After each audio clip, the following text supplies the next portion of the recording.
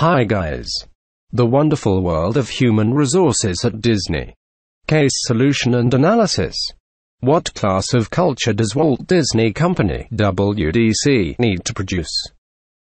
This case utilizes the experiences of a young visitor to one of the resort hotels of WDC to set the stage for an investigation of hiring, selecting, training, and keeping, and how those practices are regulated by the culture of a big American firm.